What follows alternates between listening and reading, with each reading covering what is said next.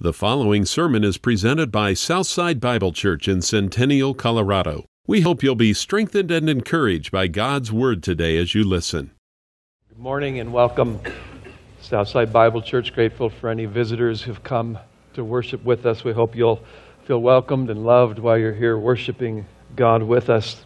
As a church, we're studying through 2 Peter, if you will turn there. This morning, I'm hoping to finish up chapter 2. And this chapter that we've been looking at has been quite a sobering warning. It's been very strong and cutting. And in our time today, we're going to kind of hit the peak of this warning that Peter has been bringing to us, and it's very powerful. These are not the passages really that you would pick out if you were preaching topically, but they're the ones that the Spirit of God sees fit that we need as a church to finish our journey to glory. And so warnings are necessary to the people of God. In heaven, we're going to be made perfect, and we will never need another warning for all of eternity. We'll never drift. We'll never be prone to wander ever again. But because of the world, the flesh, and the devil, warnings are necessary for God's children. True believers hear warnings and they heed it. It can hurt. It can even scare. It can bring some fear, and it can awaken. Can even frighten because of the weightiness of it. But it should lead to repentance, and it should lead to alertness. False children, when they hear these things, they ignore it. They scoff. They see it for someone else, and they let it bounce off because there's no weight to their hearts, and they just continue down the wrong path. I've always used that illustration of warnings as the bowling alley when you were a kid, and they used to put up the bumpers. And so they're there to keep us from going in the gutter. They're very necessary to the children of God. So in chapter 1, the mercies and the blessings that have come in Christ. And in chapter 2, the rails go up to keep us from drifting and wandering into error and going away from this sweet Christ that we love so much. And so my desire for this morning is to study our text and to get a true understanding of what God wants for us this morning. And then we're going to come to the table, the Lord's table, for times of healing and times of refreshment. To wound in the Word of God and then heal at the table of our Lord. And so the redeemed of the Lord will let this passage cut off flesh that may be growing in your own heart this morning. And so may God work in all of our hearts powerfully this morning as He has in mind in the journey through this study. It's an uncomfortable setting, an uncomfortable passage. And so may my flesh not try to take the power of God away from the church of God this morning. And for that, let's go before our King. Father, Son, Spirit, we come joyfully before you because of the work of Christ. We stand blameless with great joy in your presence even this morning. Oh God, I thank you for this gospel of Jesus Christ. I thank you for a full acceptance. Lord, if we could look right into your heart, there is not even a drop of enmity left toward your children. God, every drop of it was poured out in that cup that Jesus Christ drank on our behalf on a tree. Oh God, thank you that now we have peace with God. And I pray, Lord, that as we keep journeying in the text this morning, that you will guide us into the kindness and the severity of our God. Lord, that we will marvel at your mercies, and yet we will never tread lightly with the reverence that we should have for you as our God. And so, Lord, give the saints of God that blessed balance even this morning. The balance that no human being can find. Only the Spirit of God through your word can give us that. So let us walk the razor's edge of truth as the people of God. Meet us in this word and let it be a time of worship, we pray now. Amen. Outline. The outline as we've been journeying through chapter 2 is in verses 1 through 3. We've seen the portrait of false teachers. They're going to be in our midst. They're going to deny the master. And they're going to be really driven by sensuality and greed. Our second aspect was in verses 4 through 10. And there Peter's showing us there will be punishment for these false teachers. They might look like they're getting it all in this world with riches and possessions and immoralities and all the stuff. But judgment is coming. And he went and traced through Genesis the angels, the flood, and Sodom and Gomorrah, that God knows how to judge these teachers. Thirdly, the presumption of these false teachers we looked at in verses 11 through 12. They're self-willed, they're daring, they revile angelic majesties. There's a pride to them. Then in verses 13 through 16, we looked, what are the practices of these false teachers? And they're just full of sensuality. They're just lust and greed, the desires of the flesh. That is what drives these men and women of their false teaching. That's how they will live their lives. They look for a theology that will match their desires and their lusts so they can keep living in this way. Fifthly, then, we will look this morning at their promises. I'm going to call it their preaching, their teaching. And in verses 17 through 19, we'll see that, and then we'll close out with what's the product? Where's all this leading? Why does it matter? Why are we spending time looking and studying this? And I'll show you that eternity is at stake, and we need to take this seriously, and we need to wake up to this amazing exhortation that Peter is giving us by the Spirit of God. So let's take a look at the fifth point, the promises of false teacher. If you'll look with me in verse 17 of chapter 2. These are springs without water, and mists driven by a storm, for whom the black darkness has been reserved. For speaking out arrogant words of vanity, they entice by fleshly desires, by sensuality, those who barely escape from the ones who live in error. So how do these false teachers then get a following? It seems like no one would really go after their nonsense after what we've been studying. After chapter 1 of 2 Peter, who would follow these kind of teachers? We want the pure Word of God. Remember, it's inspired by the Spirit. Every word we have here is inspired by God. Who doesn't want the true, pure Word of God to guide them and lead them, that little lamp that we follow to glory? Who doesn't want that? It's what they promise where the danger comes. That's what makes them so seductive and so powerful. They offer what our flesh wants to hear, and every believer has remaining flesh. And so these messages can catch you and snag you and barb you. And so what is palatable with our wrong desires is what they're throwing out there in their teaching. They lift what true teachers press on our minds and consciences about holiness and conformity to Christ. I sat in Sunday school in 1 Thessalonians 4, and it was beautiful, and it was true teaching, and I loved every bit of it. And so when you hear that, and you hear this call to holiness, the false teachers want to come and lift that.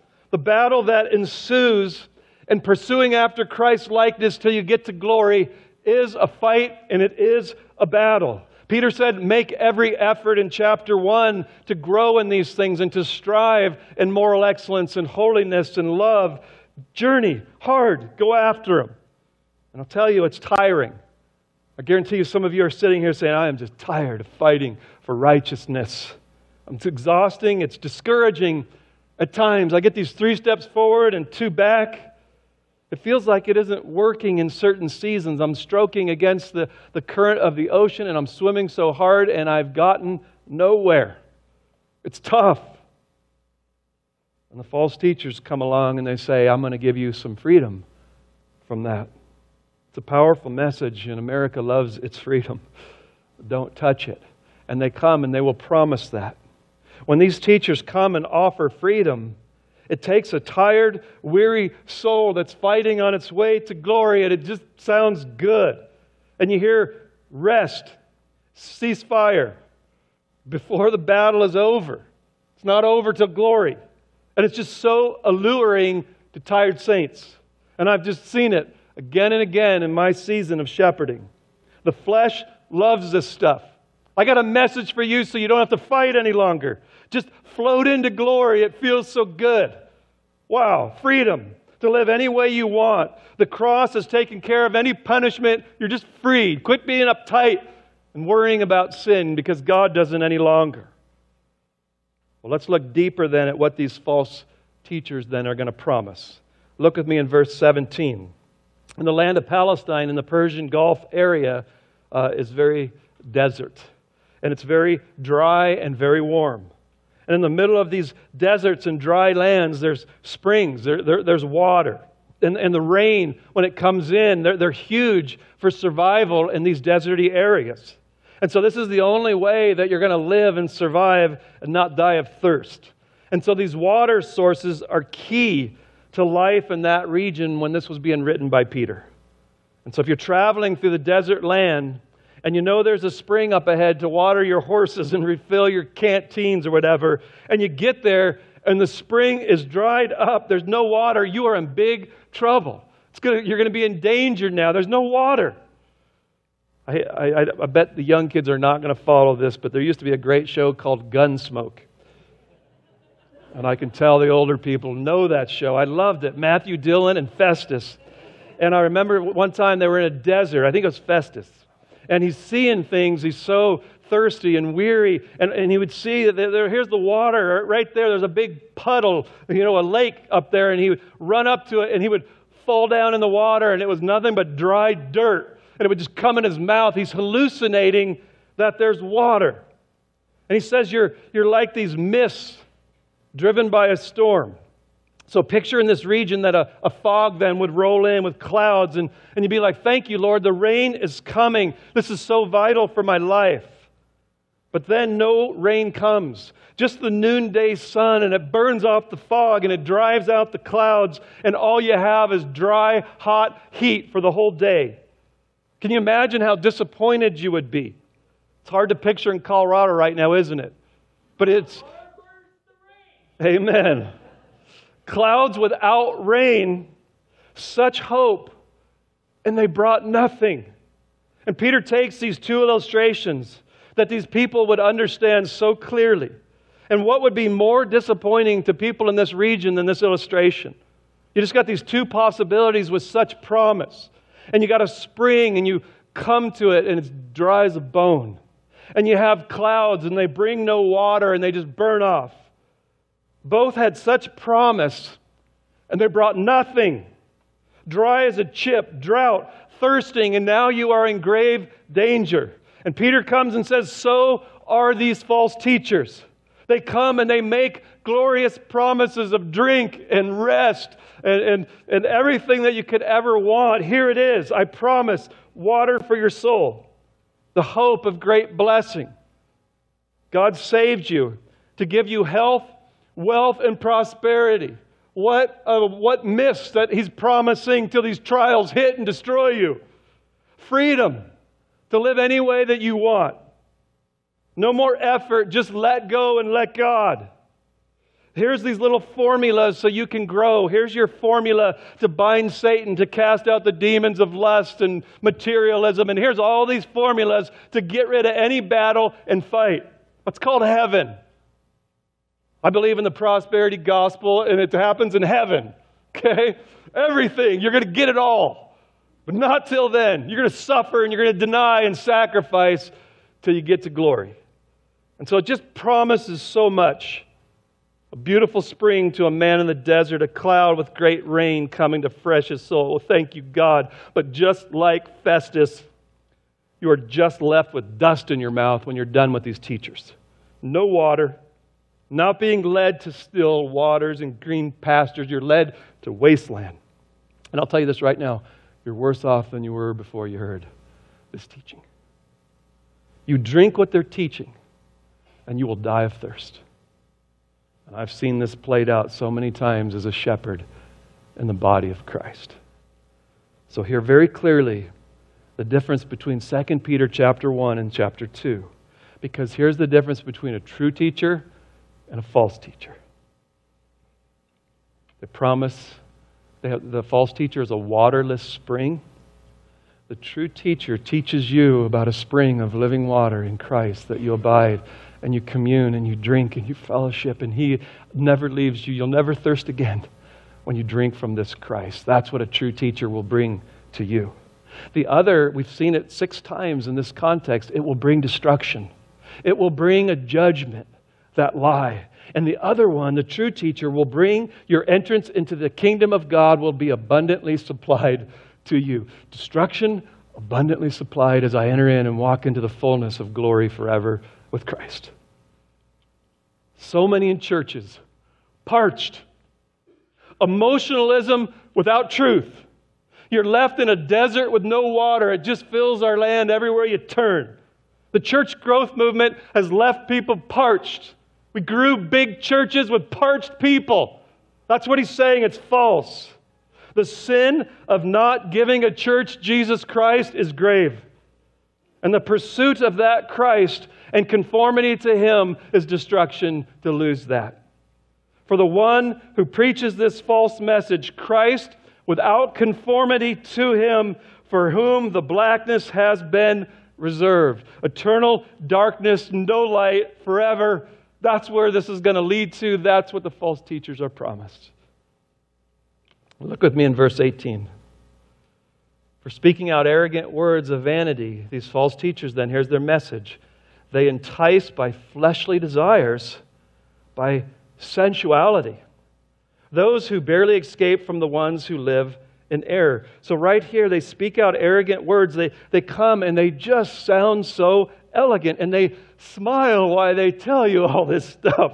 And they just sound so profound. So much knowledge and high-mindedness and the secret decoder ring to figure out the Christian life that you need them to show you. Direct revelations they've heard from God, so you sit under them as authorities. Words, words, and more words, and they're all vanity. Words without even true meaning. These words are always denouncing other teachers. They sound so authoritative. Most have not been ordained. No accountability. They rule over people with churches like dictators. I had a gentleman one time in our seminary where we were training him, and he went out and he just drifted from this message, and now he calls himself the only sound church in the state, and I'm going to plant sound churches everywhere, so there's sound churches, and I'm the only guy who's sound. Awful. Their teaching promises so much, and it never delivers. The hearers end disappointed, sermon after sermon, and there's no Christ, and you dry up like a chip. Empty words that entice people to follow them. And because of their profundity and their great understanding and the promise of freedom at the end of it, people lap this stuff up. And there's a freedom to sensuality and a freedom to greed and to quit fighting your flesh and mortifying it by the Spirit of God. They appeal to the emotions and the lusts of their hearers. And they have created a teaching that allows for them to live this way. And so my question then is, who do these false teachers go after? Who do they go after? Well, last week we learned it's not the mature. It says here in our verse that it's those who barely escape from the ones who live in error. They don't go after the mature, growing, deep Christians, but they go after the ones who are struggling. It says they're barely out from the world. They're these people who lived in indulgences and went crazy in sin, and they've barely come out from that lifestyle. That's the ones that they're going to go after. Long lives in sexual sin and promiscuity, those are the ones that they will run to. Those are the objects. The women with broken marriages, people weighed down with guilt and sin and anxiety and problems. It's just like a duck on a June bug. They see these things and they go. I had a dear brother who had a guy who graduated from CCU as a counselor, and he went around counseling woman after woman, having adultery with them, disciplined from churches, and just went from one church to the next, coming in as the smiley guy that knew everything and could counsel, and he would find these ladies and counsel them and end up into immorality. Their eyes and their lusts sparkle. And when they see a woman weighed down with burdens and newly saved and still struggling with this old life, those are the victims. And look with me in verse 19. They promise freedom, while they themselves are slaves of corruption. For by what a man is overcome, by this is he enslaved. They promise you freedom. They take a half-truth, because there is freedom in the Christian life. My freedom is to be a slave to Jesus Christ. My freedom is to do what is right for the first time in my life. I have been set free to follow the King of Kings. It's the most blessed freedom that I have. I love serving Christ. So we have a blessed freedom, and they come now, but they take that freedom and they pervert it and twist it. It's a freedom to do what? What is this freedom? They now say you have a freedom to do evil. You can go where sin abounded, grace abounded, all the more. You are free. Continue in sin. You are not really free. 2 Peter 1, chapter 4, he said, "For by these he's granted to us his precious and magnificent promises, so that by these promises you might become partakers of the divine nature, having escaped the corruption that is in the world by lust." God's gospel delivers you out of that, and these false teachers are putting you back into it. They're leading you and guiding you right back into the smut. Freedom to the false teacher is to pursue your desires and lusts without any fear because of this false gospel. No self-control that we learn in chapter 1, verses 5 through 7, that we are growing in self-control and perseverance in it. The false teacher takes these glorious truths and he calls them freedom. He twists it so he can pursue his sexual freedom. Galatians 5, Paul says, "For you are called to freedom, brethren. Only do not turn your freedom into an opportunity for the flesh, but through love serve one another." That's what they're doing. It's an opportunity to the flesh. Freedom, flesh. Go at it. Have at it. Instead of freedom to serve one another in love. That's what God set you free for. And so the promise of freedom, they're promising you freedom while they're just slaves of corruption. How many have taught this freedom while picking up women and prostitutes on the side? From authors, pastors, speakers, elders, the list goes on and on and on. I will give this message, will give you freedom while I'm on the side with prostitutes. But if the Son has made you free, you shall be free indeed. The blessed freedom of the children of God. I pray you treasure that this morning. We have the freedom to pursue Jesus Christ. I get the freedom to pursue what I love every day. I pray that on Independence Day, I love the freedom that we have in America, but every day is my Independence Day. Treasure the freedom that you have this morning to love Christ and follow after Him. What a blessed freedom. And don't you dare let any false teacher come and give you a lie that freedom is to pursue your flesh. That's your portrait of false teachers. Punishment, the presumption, their practices, full of sensuality, lust, and greed, and their promises are freedom, well, they'll make you a slave. And this morning, what we're going to close out with is the product of their teaching. If you'll look with me in verse 20. Where does all this go? Why is Pastor so passionate about this? Well, for if after they've escaped the defilements of the world by the knowledge of the Lord and Savior Jesus Christ, they are again entangled in them and are overcome, the last state has become worse for them than the first. For it would be better for them not to have known the way of righteousness than having known it, to turn away from the holy commandment handed to them. This could be one of the strongest warnings in all of Scripture. This is someone who professes to be a Christian, and they turn away from the defilements of the world that they were living in, and they kind of clean up their life. And then later, they forsake that way of righteousness. The false teachers are lying, and they might even start buying it, and they start believing that I really can live any way I want, and this sexual sin and all this stuff does not matter.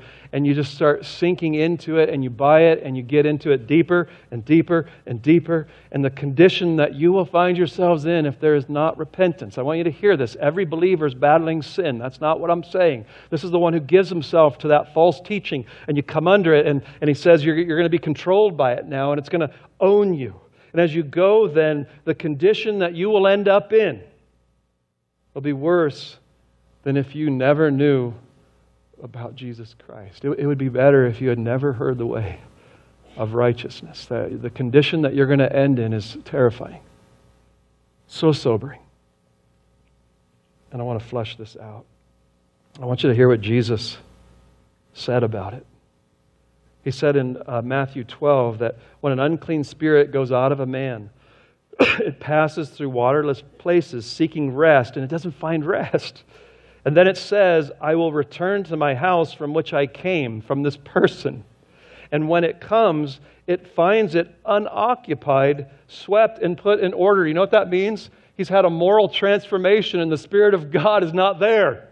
And so it comes back, and here's this little moral squeaky guy, and it comes back, and there's nothing there, so I'm coming back in. I'm back. And then it goes, and it takes along with it 7 other spirits more wicked than itself.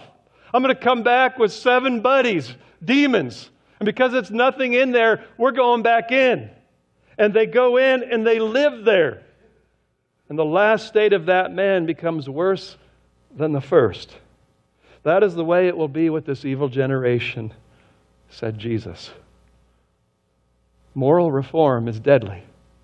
And to just sweep yourself up, this is what I hate about legalism and fundamentalism and all these things that have grown in America, is it's teaching you how to clean yourself up without the power of this gospel and the Spirit of God doing it.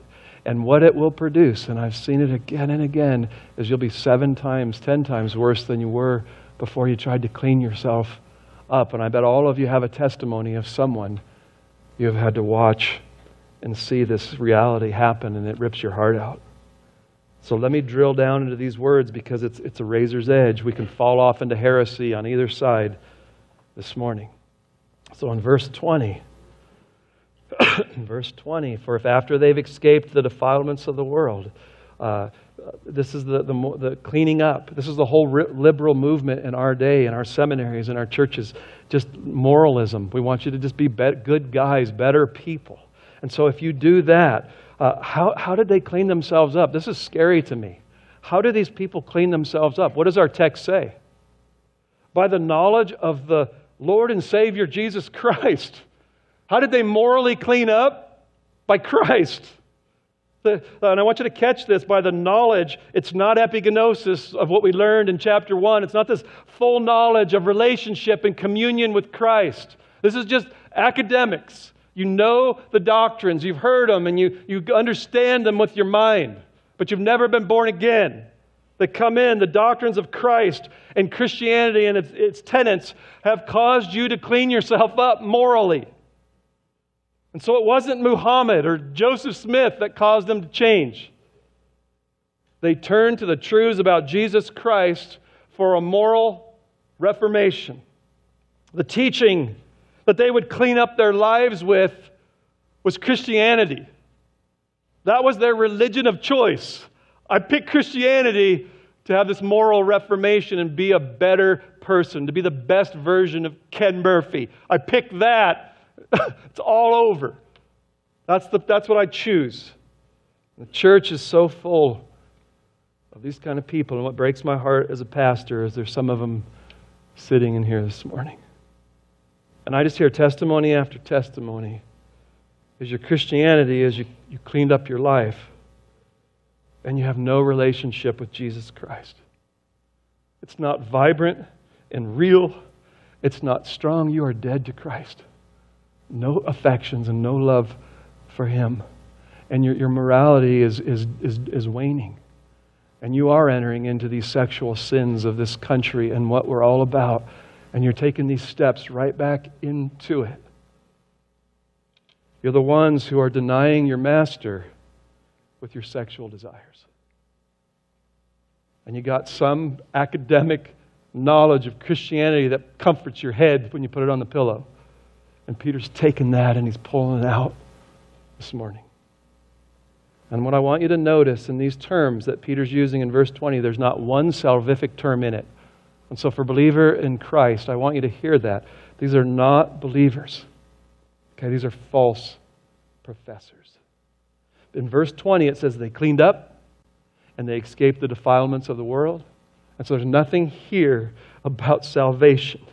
It's just a moral reformation with religious truth about Christ. They love all the terms and they talk about it even, but it cannot change a heart.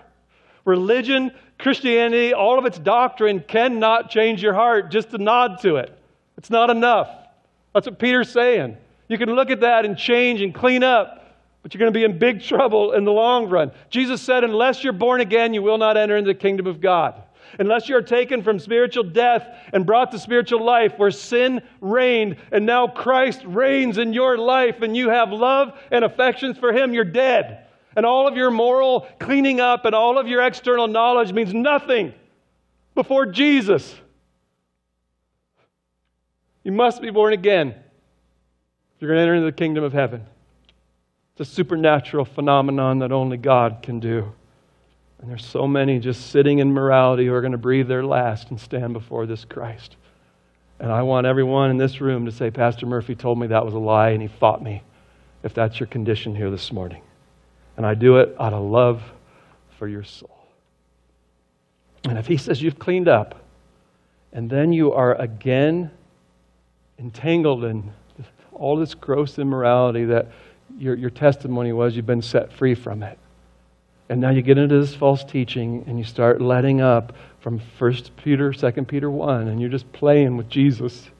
And you play, and all of a sudden these sins begin to entangle you. And they get stronger and deeper and more controlling, and you get back into them, and all of a sudden you're right back into all the smut that controlled you before your supposed salvation. You're right back to what you were in Adam, the same crowd you ran with, you have the same desires you had, everything. Just worse. Many times worse than you were even before. You're more immoral than when you were this sweet little teenage girl fighting for purity. And now you just jump on Tinder and chase guys and girls and you do whatever you want. You're worse than you were before.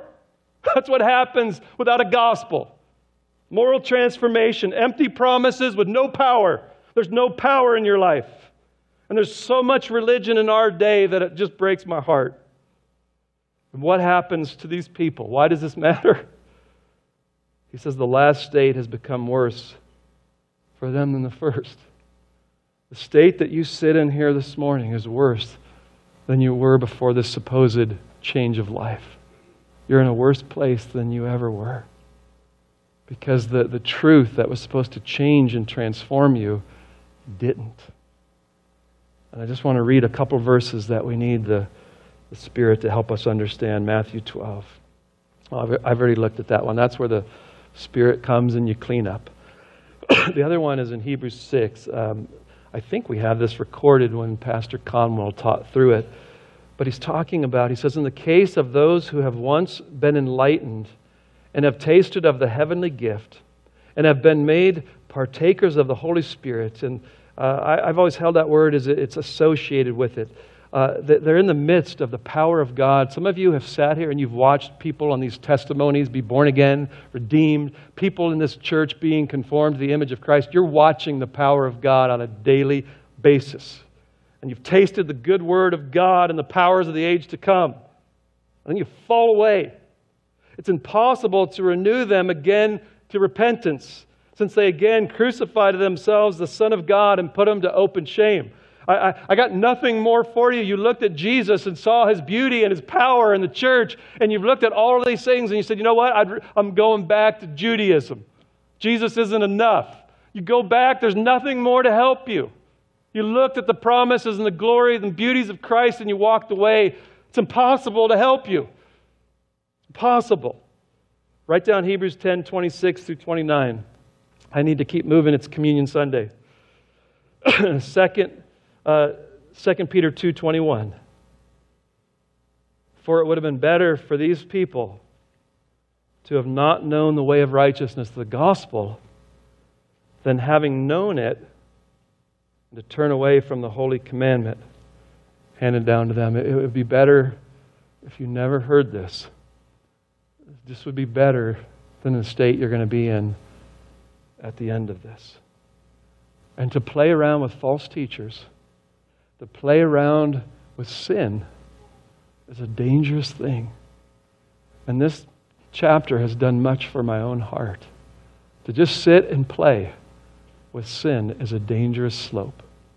And this is a call that we stay diligent in chapter 1 to grow in these things, verses 5 through 7 of chapter 1. Diligence.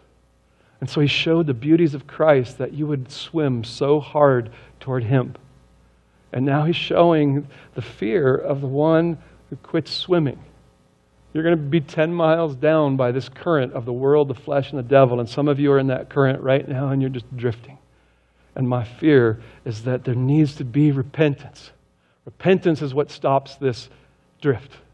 And now just praying this morning as you hear these words that there would be massive repentance in Southside Bible Church for those who've been petting this and playing with it and listening to false teaching. And it could be in your own mind that you're just playing and saying it's okay. I know so many kids who grow up in the church and you just start thinking it's okay.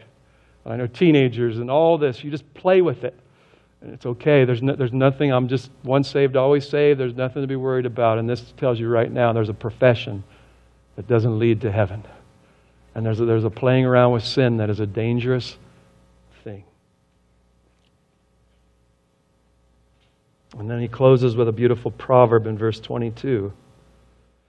It has happened to them, these people, according to the true proverb, a dog returns to its vomit, and a sow after washing returns to wallowing in the mire. And I've always looked at that illustration of if you take a pig and you wash it off and put a little necklace on it and some perfume, and you just say, what a cute little piggy. It's just, here's my pet pig. And you don't want it to mess up your carpet, and it's in your house, but the minute it sees mud, it's just by nature, it's a pig. And it just jumps right back in the mud and is so happy. And he's saying, this is it, is you just morally clean yourself up, and your heart didn't get changed. And you're going to go jump back into this slop of the corruption of this world, living by your lusts and your desires and your sensualities. And you'll just plop right back in the mud, going, this is my nature, this is what I really love. And that's the danger of what we're looking at this morning.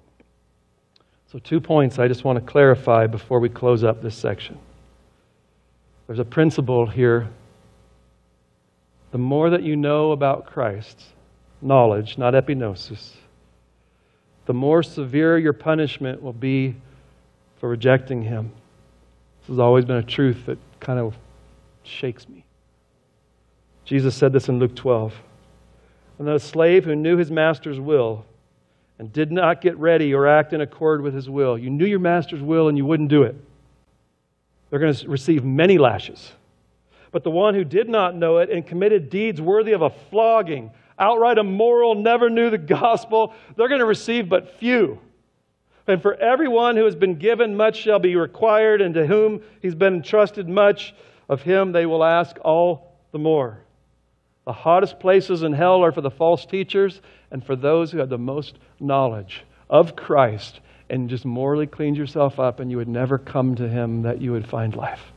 You just played around with Christianity all of your days, and you would never come to this sweet Christ. And so is the answer to flee and say, I better quit hearing sermons because I'm just stoking the fires? Hell is hell. I don't care where you're at, if it's at the beginning or the end, the heights or the bottoms, it's hell. The only answer is get saved. Cry out. Sit in desperation this morning and say, I'm in trouble. I'm in big trouble. And I got to be saved. My moral cleanup and all of these things have done nothing for me. Oh God, call upon the name of the Lord and He will come and rescue you out of this pit of morality with religion that's done nothing for you. Some of you have 30 years of morality and no change, no new birth and affections for Christ that are changing you from one image of glory to the next. This is a call to Jesus. Cry out, save me. My morality can't do it. My morality by knowledge of Christian doctrine has not broken the power of sin in my heart. Cry. Don't look to your hands or resolves or morality to get out of this place. Call on Jesus Christ this morning and be saved. That's what He wants from you. Don't run back to morality. Run to the Savior who says, come to me, all who are weary and heavy laden with your morality, and I'm going to give you rest for your souls. Oh, what a glorious gospel. Today could be your day of visitation. I pray for any moral people who have never been saved, come to Jesus this morning. He holds hands out and bids you. He wants to give you this life. Oh my. Second, Peter is not teaching that God's children can lose their salvation. Just perish that thought. This isn't believers. This is false professors who just take this stuff and lap it up and do not repent. The key to a believer is I repent. You know what salvation did? It took the pleasures of sin away, at least for maybe a minute. It's just gone. All that happens is conscience and heart. And Jesus has loved me and given His life. I hate this. It promised to make me happy and it doesn't. I love that Jesus took away all my fun and sin. Now my fun is in obeying Him and knowing Him and loving Him. Hallelujah. So this is just people with a profession. You've cleaned the outside of the cup, but the inside is filthy. You have external conformity, but you do not have internal reality of 2 Peter chapter 1 that Pastor spent way too much time on, but you need it. So you should not be surprised that someone can make a really good start and fall away. John said they went out from us because they were never from us. And if they were, they wouldn't have went out from us. And so don't be surprised. There are going to be some that aren't going to be here next year. And they're going to walk away. Matthew 10 says, "You will be hated," Jesus said, "by all on account of my name. But it's the one who endures to the end who's going to be saved. It's going to be the one who will never let go of Jesus to the very end and swimming toward conformity to Him. Please don't let go. Keep swimming. Keep pursuing this Christ." And I've told you before, it's His hands holding yours, so you'll never let go. But your responsibility is don't let go of Jesus. Don't sell Him for anything in this world. In Colossians 1:23, Paul says, "If you continue in the faith, firmly established and steadfast, and not moved away from the hope of the gospel that you've heard." Don't get moved away from this gospel. Don't get led away from the hope that you have. Don't get led astray and go into the false teaching and become enslaved to all of this stuff. Because it was proclaimed in all creation under heaven, of which I, Paul, was made a minister.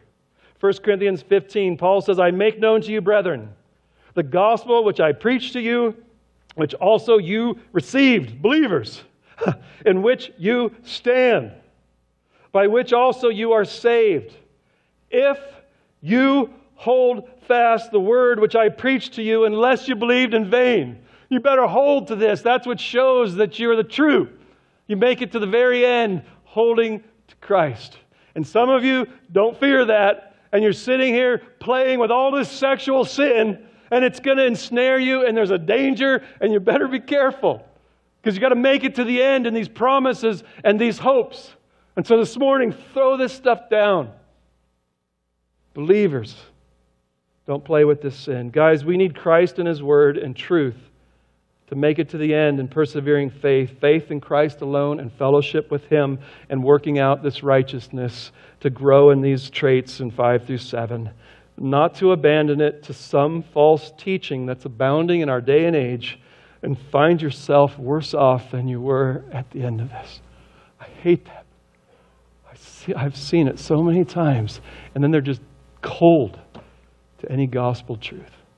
Wouldn't that be awful to hear about Christ and just have nothing in your heart toward Him?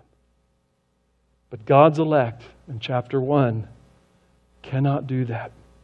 Do you remember in verse 10, the point of the whole letter was to make certain your calling and election. If the elect could be lost, there would be no advantage in confirming it. The bottom line is you, the elect of God, true children of God, you can't fall. You're not going to go into this. But you got to be diligent and make certain of what we saw in chapter 1. So the elect of God are never going to let go of Jesus because God has said so. He's decreed it. It's powerful. But there needs to be these little bumpers need to go up this morning in your little bowling alley, okay? You need some bumpers. And these bumpers are, let this warning wake you up and guard your heart against this false teaching and false living. This is a letter for us to confirm our election. It's warning us to not get brought into false teaching and deny our master by immorality, to resist the temptations of pride, love of money, and sexual licentiousness. And so, guys, this has not been an easy chapter. But our great God felt it necessary for His children. And it's to increase your earnestness to confirm your election. And I want some oaks. I don't want a bunch of dandelions that dissolve when a little bit of wind comes.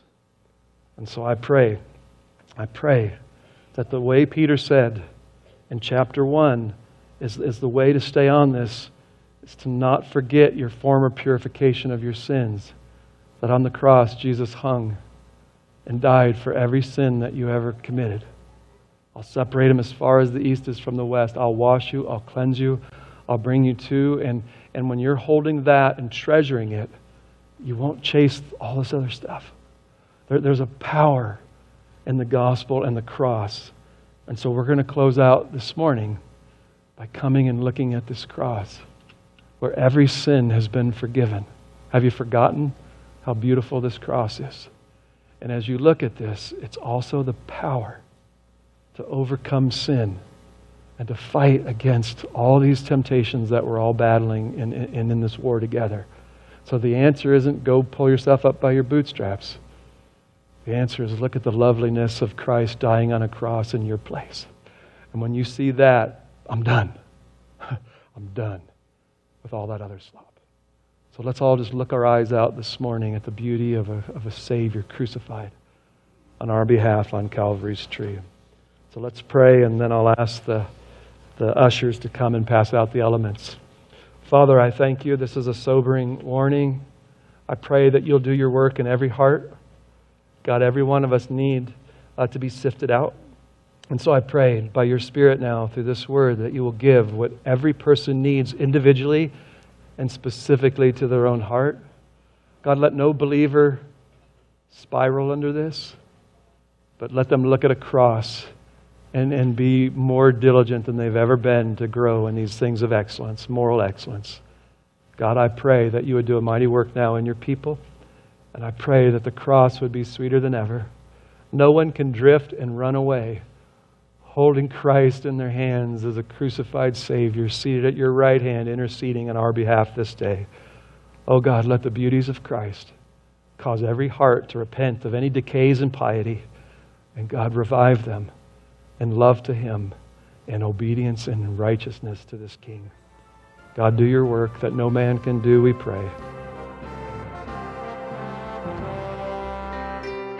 The preceding message was presented by Southside Bible Church in Centennial, Colorado, and we hope you've been challenged and encouraged to grow in your relationship with Christ. Each week our sermons are made available online and may be downloaded and distributed. If you have questions or comments or would like to speak to one of our pastors, please contact us through our website at southsidebible.org.